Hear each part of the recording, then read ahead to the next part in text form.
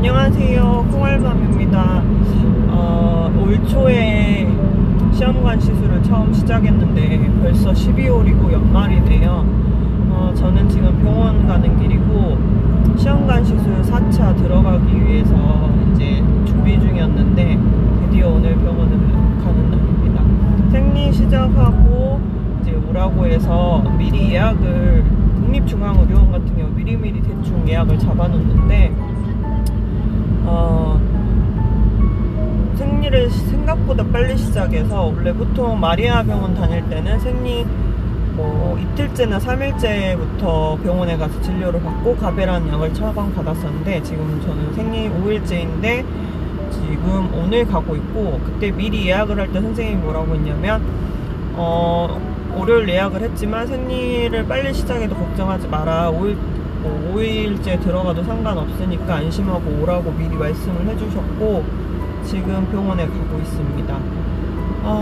그동안 시험관 할 때랑 좀 달라진 거는, 그전에는 병원에서 시킨 대로 그냥 약 처방 받고 주사 맞고 이런 식으로 했는데 요번에는 그래도 3차까지 실패하고 나니 저 스스로도 좀 노력을 하게 된 게, 선생님이 좀 그런 의지를 심어줬고 했던 게 운동했고, 그 다음에 영양제도 꼬박꼬박 챙겨 먹었고, 일단 식단일지랑 수면일지를 선생님께서 쓰라고 해서 꼬박꼬박 썼었어요. 그래서 평소보다는 조금 일찍 잤던 것 같고 좀 일찍 일어났고, 그래서 시간이 남았기 때문에 운동도 좀 했던 것 같아요. 그래서 뭔가 생활 패턴이 약간은 변했고 여러가지 저도 이번 차수에는 노력을 조금 했던 것 같아요. 이번에도 될지 안 될지는 모르겠지만 원인 불명이기 때문에 특별히 신랑은 이상이 없지만 저 같은 경우는 NK셀 세포가 36이나 되고, 그것도 3차 끝나고 알게 됐던 거고, 그 상황이 어떻게 될지는 저도 이제 4차를 진행하면서 지켜봐야지 아는 거지만, 마음이 좀 다른 거는 그전에는 병원 가는 길이 꼭 표현을 하자면 도살장 끌려가는 소같이 병원 가는 길이 사실 좀 싫었어요. 스트레스도 많았고. 근데 지금 같은 경우는 전원하고 나서 아무래도 지금 선생님이랑 그래도 저랑 의사소통이 좀 잘 되고 있어서 병원 가는 길이 좀 그래도 마음이 편하고 기분이 좋아요. 그래서 이번 차수에는 좀 편하게 들어갈 수 있겠구나 싶어서 조금 설레기도 하고, 성공 여부는 나중에 지켜봐야 알겠지만 아무튼 지금 4차 시작하기 위해서 병원을 가고 있습니다. 상담 받고 나서 또 이제 어떤 얘기를 했는지 영상으로 보여드리겠습니다.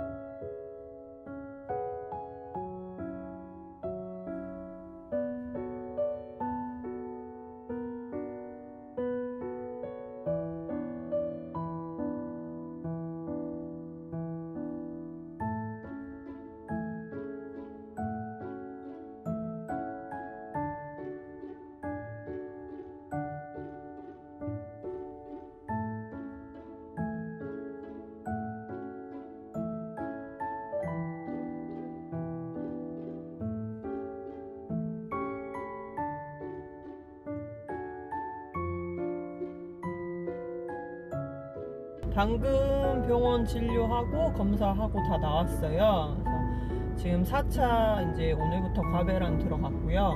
지금까지 1, 2, 3차는 마리아 플러스 병원에서 했고 4차는 국립중앙의료원에서 시작을 하는데, 좀 달라진 점은 뭐냐면 약이 좀 바뀌었고, 고날프 300 쓰던 게 요번에는 고날프가 아닌 다른 주사액으로 225가 들어가고 성장 호르몬 주사를 맞아요. 그래서 저도 성장 호르몬 주사가 뭔지는 모르겠어요. 처음 맞는 거라. 근데 저번에 그 미국 실리콘밸리 생존기에 윤주 씨가 하는 말이 성장 호르몬 주사를 쓴다는 말을 언뜻 본 것 같아요. 그래서 집에 가서 그 영상을 다시 한번 봐보려고요. 그래서 달라진 게 성장 호르몬 주사를 쓰는 것과 난자 채취하는 날 아마 면역 글로불린 주사를 맞을 거예요. 제가 NK셀 세포가 36이기 때문에 이번에는 면역 글로빈 주사를 처방을 해서 난자 채취하는 날 반나절 정도 입원을 해서 맞는다고 했고요. 아직까지는 컨디션이 좋고, 아까 병원에서 주사를 맞고 이제 난자 채취 시술 전에 여러가지 피 검사를 해본다고 해서 피를 6통 정도 뽑았고, 심전도 검사했고, 엑스레이까지 찍었어요. 그래서 이제 그 전과 좀 많이 다른 거는 어쨌든 선생님하고 소통이 좀 잘 되고 있다는 거. 뭐 선생님이 배아이식 과정이라든가 뭐 동의서라든가 이런 거를 그전 병원처럼 간호사분이 간단하게 설명해 주는 게 아니라, 여기는 진료 상담할 때 선생님께서 세세하게 다 상담을 해주세요.